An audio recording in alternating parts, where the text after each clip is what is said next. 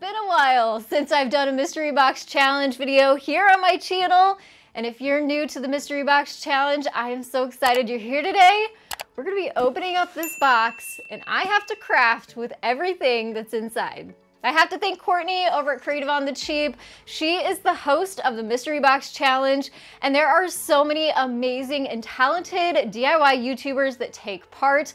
She's the one that actually sent me my box, so we'll see if we're still friends after this or not, because a lot of times there's some crazy things that can be in this box.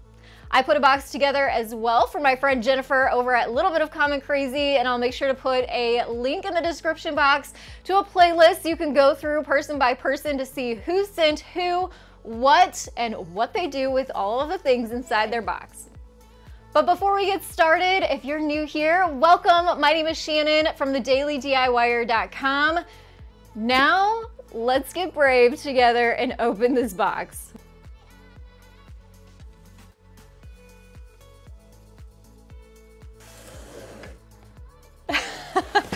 So let me explain something too. Along with a box of mystery items, we also get 2 challenge items, which I see right here. I'm gonna save these for last. These could be doozies. Another twist to this box is we also have to do at least 1 project without any kind of adhesive. So she has laid it out pretty thick for us. Before we get started though, she also is so sweet. There looks like there's a note and some caramel apple filled Werther's Originals. Have you guys tried these before? These are so good. So if you see these at Dollar Tree, highly recommend. This is such a cute card. It says, "Hello, darling." And then on the inside she writes, "Hey Shannon, I'm so glad to have you do another round of the mystery box. Since you are the queen of hack videos, I decided to theme your box a little. I'm sure you can figure out the hack, but don't worry, I threw in a few random things to give you a little challenge. Can't wait to see what you make. Much love, Courtney." All right, so let's save those challenge items and see what's in the box. So I have to say right off the bat, I love this because it's rainbow. So I'm sure she saw that and probably thought of me, wind twister. However, this is kind of a challenging item, so I don't know what I'm gonna do with that, but it's cute. And then I can kind of already see a theme going on. We have a lot of wood items. We have wood rings, a wood treasure chest box, a wood block, wood crate, wood tray. Loving it already.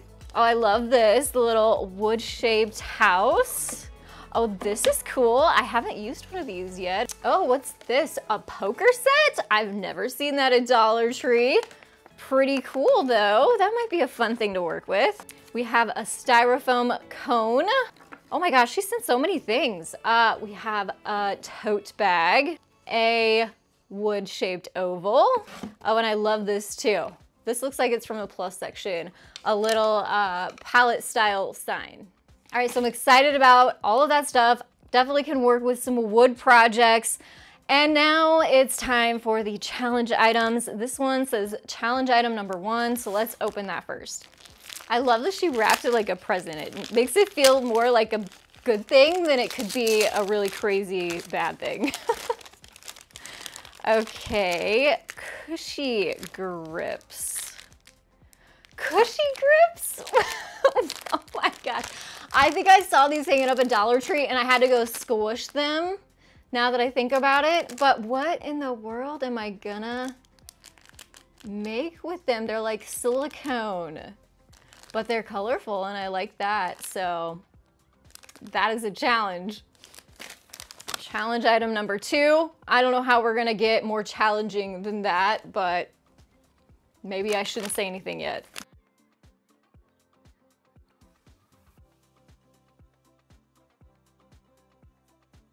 No, you didn't. Oh my gosh. Oh, there's a note on it. Been around a while, you know I sent Courtney, she called it the troll pin. It was a fuzzy pin like this, and she had to make something out of it, and it was just a total fail and flop. If you've heard of the mange tree, That's where that comes from. If you're not, you need to go to Courtney's channel and check out some of her Christmas videos. Pretty sure that still tops the challenge of the mystery box history. But she has a note on here that says, just kidding, you can make a maze tree on your own time. Your actual challenge item number 2 are the poker chips. This pin is just for fun. Well, thank you very much. This is an ongoing joke, and even Natalie from Design to the Nines sent me a fuzzy pin as a mystery item one time too, and I have saved that. It sits right in here as a good reminder, and I think this will join it, and I'll just start a fuzzy pin collection. So now I get a little bit of time to myself to kind of decide what I'm going to make with all of these things. So the next time you see me, we're gonna get to crafting.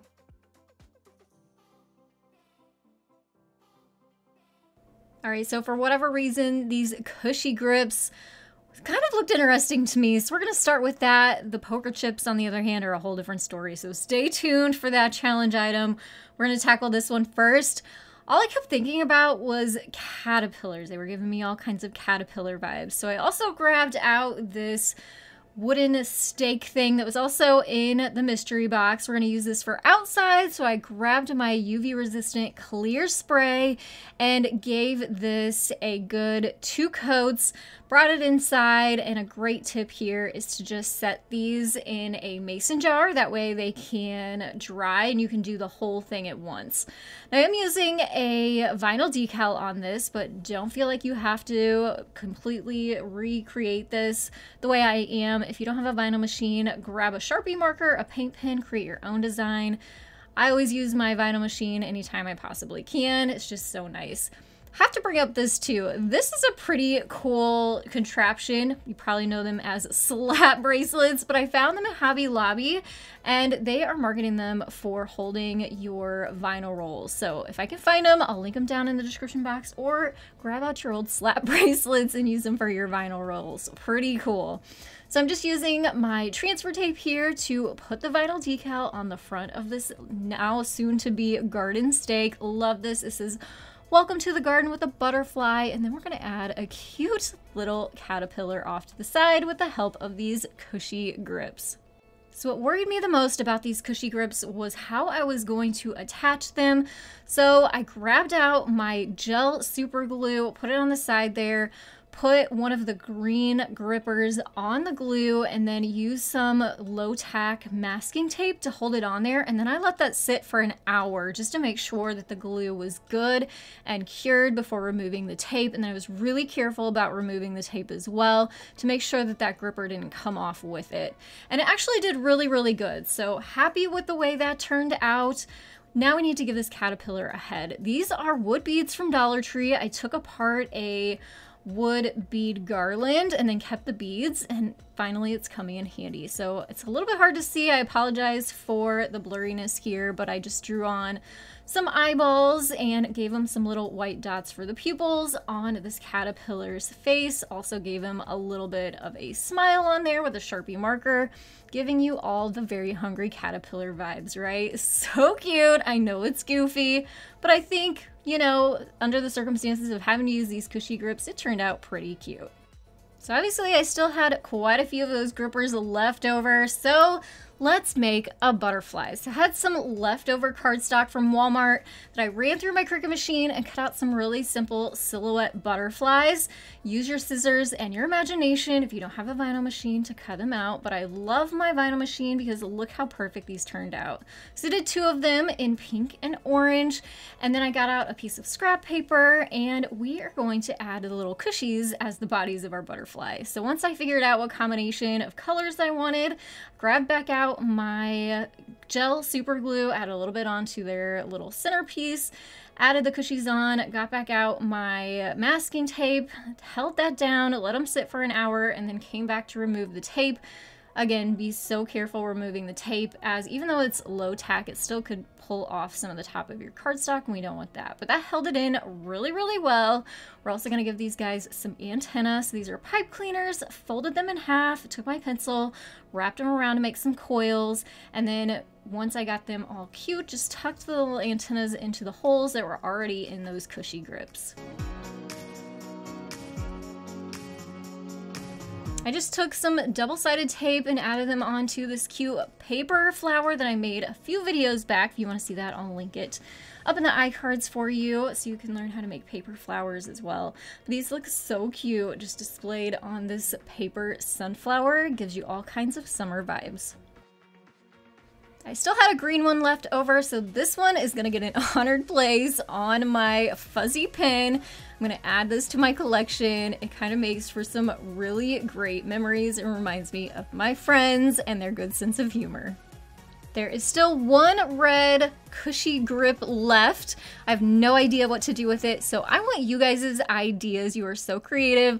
Let me know your ideas down in the comments below. We're going to take these 3 wooden pieces to create a set for a cute coastal vibe tiered tray. So we're going to work on kind of all this at the same time.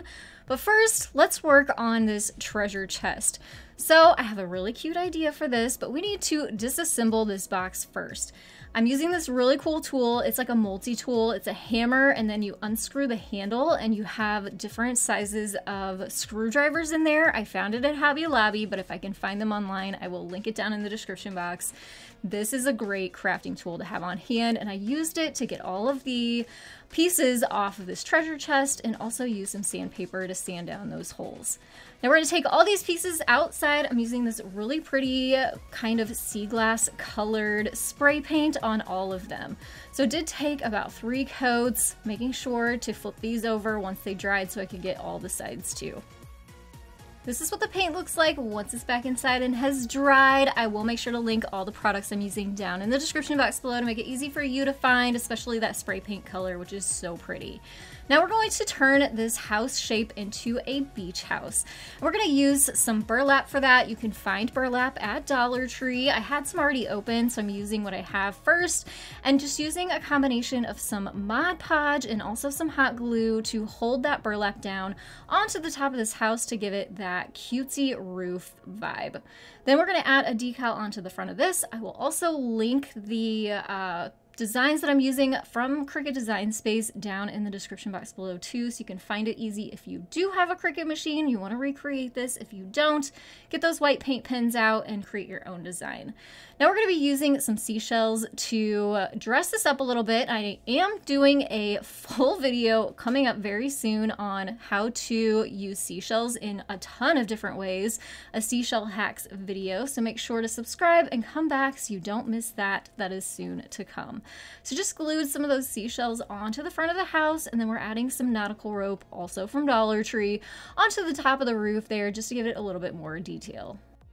So I'm going to show you this all come together soon, but we're going to work on the wood block now and give it a beach look and vibe. So we have obviously painted it blue.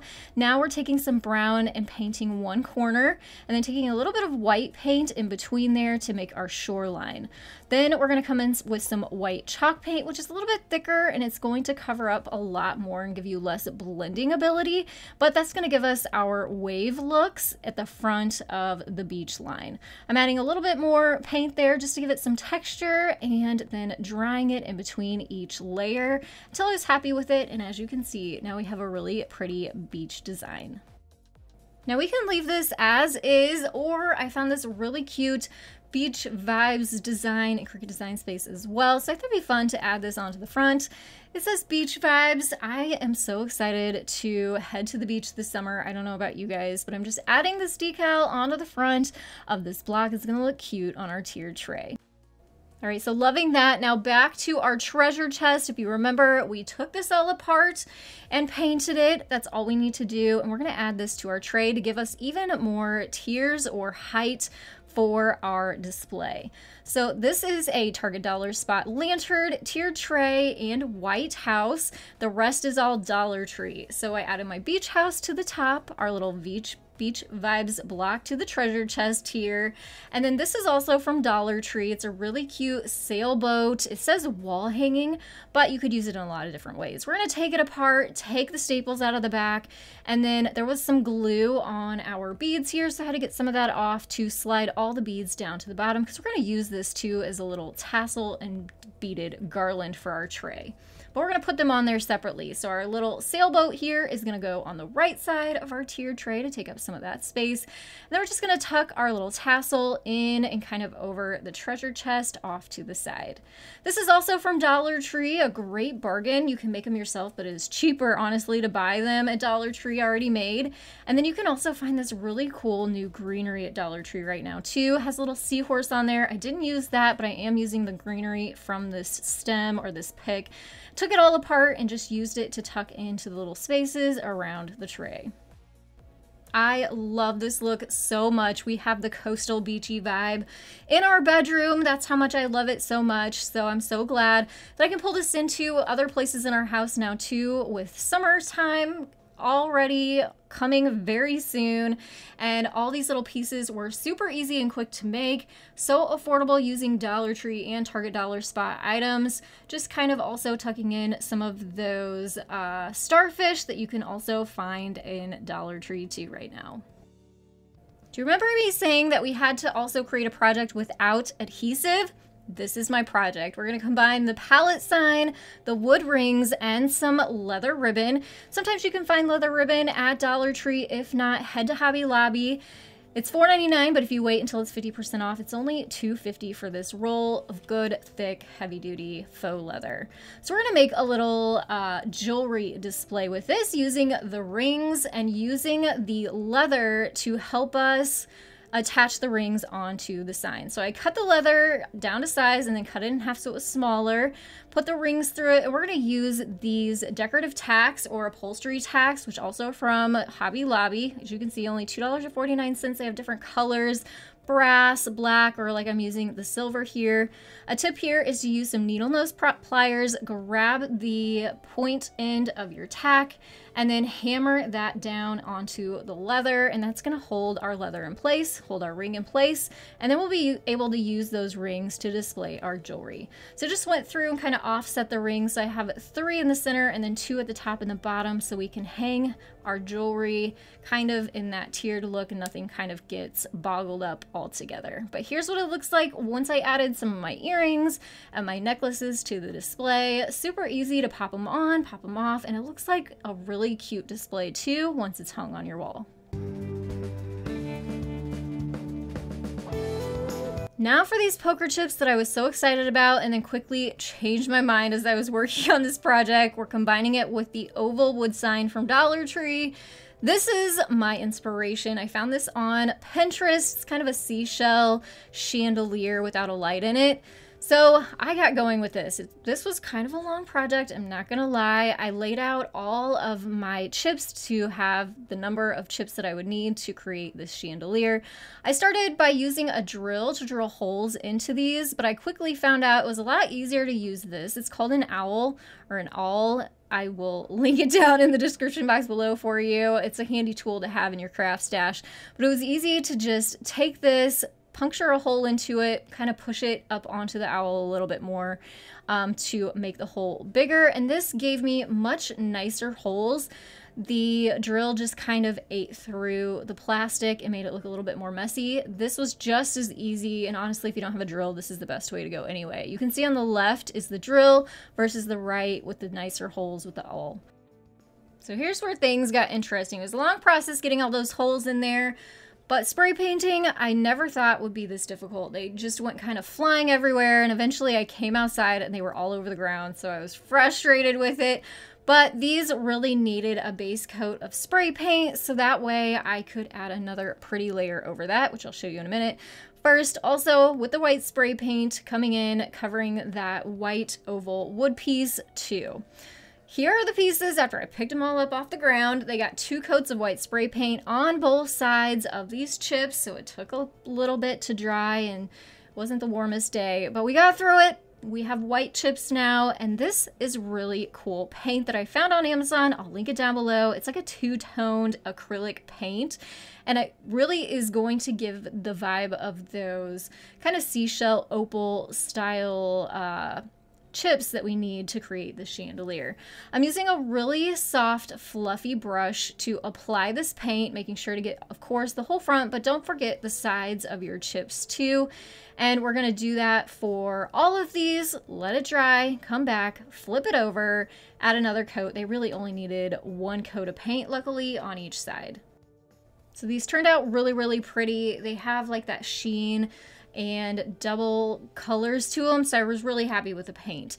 Now to put this whole thing together, I'm coming in with my drill, and we are drilling a hole, one on each side, one on the top and the bottom, and then came in equally distance between each one of those holes around the edge there. So we ended up with 8 holes total, which means you're gonna need 8 strings of these chips all put together.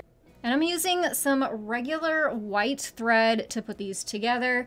If you have thinner fishing string, I would suggest that, especially if you're gonna put this outside. If you're gonna be using thread, I would not put this outside at all. It's not gonna last very long because it's pretty thin and it probably will dry rot. But we'll keep this inside for me since I didn't have any fishing string, and I'm just using that thread to go through the holes of the chips and making varying heights and varying lengths of these chips put together. So I had a combination of sets of 4, sets of 5, and sets of 6. So here's what one strand will look like, and I also want to mention that you don't need holes in the bottom one because obviously it's the last one on the string. To put these onto the wood to make that chandelier, we're going to use some embroidery floss. It's thicker and it's going to stay on the wood a little bit better when we go to create a knot. So I went from the top of the wood through the bottom, through the top hole of a chip, back up through the wood, and then tied several knots until it was thick enough that it wouldn't fall back down through the hole. And to kind of add a little bit more structure to this, I also added some hot glue into the hole, pulled the knot down into the hole, and then you'll want to cut off the excess tail and string that's left behind. And then you're going to repeat this and go all the way around your circle, so you have 8 strands total. So the magic of YouTube, here is it all strung up and finished, except how in the world are we going to hang that? Well, now that is the part that we're gonna get to. So I'm gonna be using some nautical rope from Dollar Tree. I took this length, folded it in half, and then cut that length in half to give me 2 equal size pieces. Now we're going to take one of those pieces, put the tails together, find the center, and then find the center of our wood board, and we are going to staple that down onto the top there. This is a really cool tool, also have to have in your craft stash. It's an electric stapler, so you don't have to strain your hands to use like a regular staple gun, and it's battery powered and rechargeable. So it is just an amazing tool to have handy. It doesn't kick, it doesn't make a loud noise, just really nice to have. I will link it down below as well. So once I got all those pieces on the top stapled down, we're gonna grab all the tails together, wrap some jute around the top, tie a knot, and that's gonna keep the top all together for us so we can now hang up our little, I don't know, I'm calling it a seashell chandelier. I wish I had a better place to hang this to display, but this does a pretty good job, so you can at least see it hanging outside in the sunshine to see the colors of the shells, faux shells I should say, kind of bouncing off the light. It does look really pretty. I will say you can definitely tell that there are numbers on the poker chips if you get close enough, but if you pull back, you can't see the numbers at all. It still gives you a really pretty summery coastal vibe. Love it. It was a lot of work, but it turned out really pretty in the end. Let's do another quick outdoor DIY with this crate that was in the mystery box. We're gonna take the sticker off the bottom, and we're gonna be using some of these tumbling tower blocks, wood pieces to create some feet. You're gonna need 8 of those total. But I'm gonna use this outdoors for live plants, so I'm using a drill and a small drill bit here just to drill in several holes in the bottom for drainage once we get our plant in there. Then we need to start making our feet. So we're going to use a combination of some wood glue on one of the short sides of our tumbling tower block piece, and we're going to combine that with some hot glue as well to help tack this down until our wood glue dries.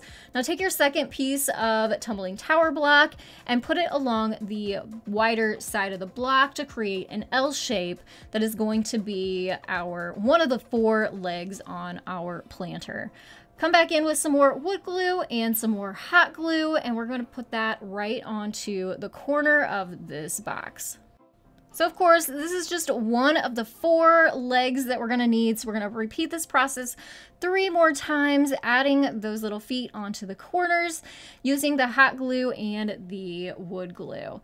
Go ahead and let that sit for about an hour or so all your wood glue can dry and cure and become strong for us to use. So here's what it's looking like from the different angles. And we're also going to take this outside and we are going to spray this again with our UV resistant clear acrylic spray. I love this stuff for anything we're using outdoors. It's going to protect the wood. It's going to protect it from the sun and the water and all that kind of stuff. This is what it looks like once I put a little succulent in there. Even the gnome there is from Dollar Tree. I spray painted him several years ago and he has just continued to live in my little garden. I must really love him because he has been around a long time.